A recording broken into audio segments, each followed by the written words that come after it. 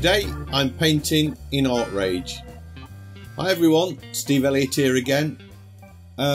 This is a photo I took actually on my birthday. I went for a walk into town with my two daughters and the light was absolutely stunning. You can see these long shadows on there. And I wanted to do a painting where the brush strokes were just really bold and you could see all of those branches being painted as sort of almost single brush strokes scraped across the canvas. So there was only one app that I could really paint this in, and that was Artrage. So I began painting this in Artrage on the iPad, and then once I'd got to what I considered to be a finished painting, I exported it as a script to run in the Artrage on the PC, just so I could produce a much larger image. Because I find when I'm working on the iPad, if I keep the size down to sort of A4, A5 size, I get much better brush strokes, and you can see all the bristles in the brushes, and it looks much more natural. And then to enlarge it on the PC and then sort of finish off and do the detailed work, that seems to me a better way of doing it. So, as I say, I painted this mostly on the PC, and at this point it looks almost as though it could be a snow scene because of all the blue in there. And I wanted this to have lots of colour and yellows and purples and things in.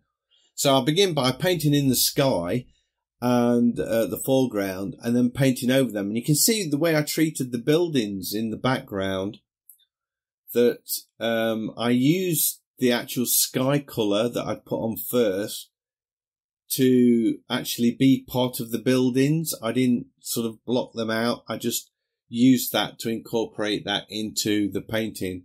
Also, I didn't go crazy using too many layers. You see there I've got a layer for the people, and then they flashed up, so a layer for the trees.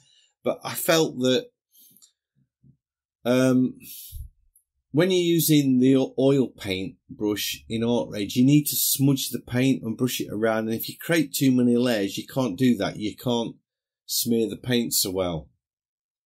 So I sort of tried different things, and I've got the palette knife in there, smudging the paint, and I didn't like that. I felt that I've used it to effect in other paintings and it's worked great, but in this one, it just wasn't cutting it. So I decided to work with paint brushes. It's mostly the thick oil paint brush, for those that are interested. And I go a little bit crazy here with the branches, I think. And so I decided to start blocking out the shapes, inside the negative shapes, if you like, or the light shapes or the pavement that is surrounding the actual shadows.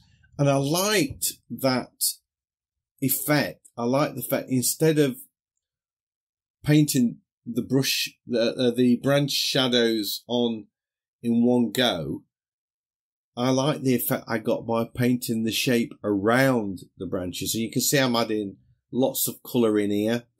I'm using browns and sort of ochres, and I've got a little bit of bright green over to the right hand side, and the oranges and the tiny little bit of red on the figure sort of draw your attention to those. But you notice the branches, they lead you into the painting. And you could sort of go up the tree and then come back down the branches again, and just sort of keep working your way round and round the painting. So the composition, I didn't have to do anything. It just worked really, really well. I really liked what was happening there. And then I decided I wanted some more colour in the trees. So you could imagine that being branches and twigs and things that have made the sky appear darker. And then I do something a bit radical. I put an outline around the figures Now, that is a technique I've picked up from painting in the style of. I would never have done that in a painting previously to doing painting in the style of. But when you're not doing a realistic painting like this, you know, you can almost say it's abstract. You can do what you want, really. You've got a lot more leeway. And have you noticed I've treated the branches of the trees different to the shadows? I've used a different painting technique for the two. I'm now in Artrage, by the way. I've just moved over into Artrage because when I opened up the painting sort of full size, I've got a fairly decent size monitor on my PC. I'm not sure how big it is, maybe 27 inch, something like that.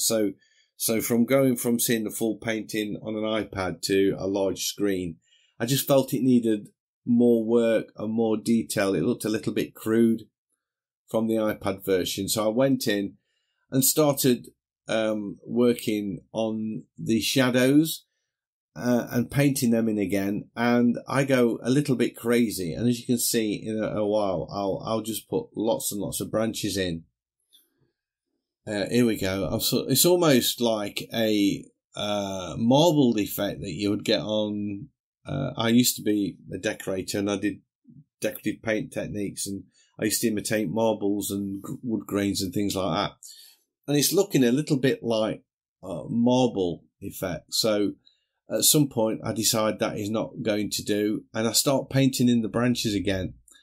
And I decide I really didn't like the way that the branches were appeared. I much preferred it when I painted in the negative shapes around the shadows. So in a minute or two, I will go back in that. Anyway, getting back to what I was going to say, and I got distracted, and I do that a lot, I've noticed in these videos. I'll start talking about something and then go off on one and then forget.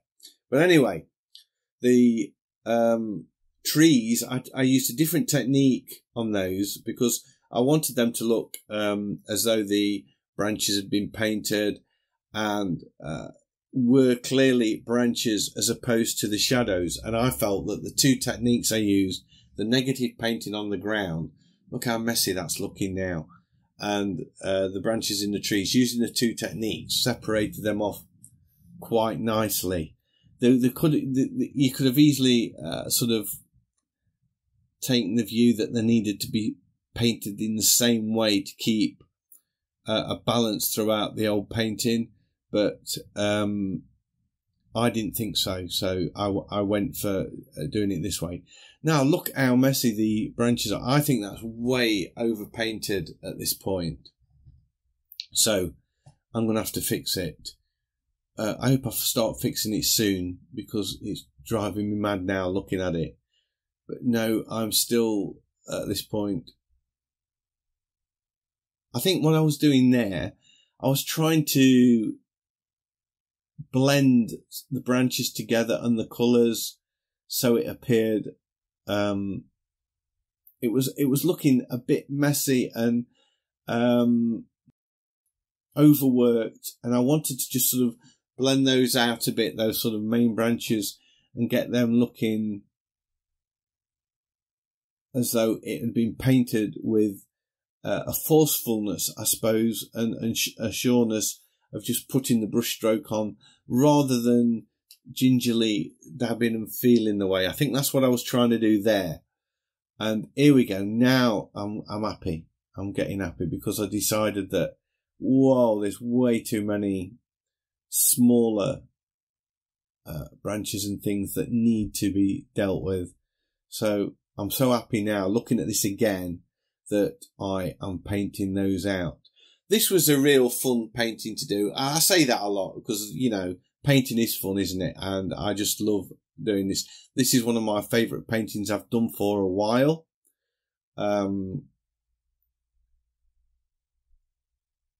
will be making this available. I haven't done yet, but shortly I think I'll be putting that on my site so you can get a copy of it if you want. Not, you know, not trying to pressurise anybody. That's not what this is all about. But anyway, that's it. That's kind of pretty much the end of the painting. I hope you've enjoyed this video. If you have, thumbs up as always is much appreciated, helps me out a lot.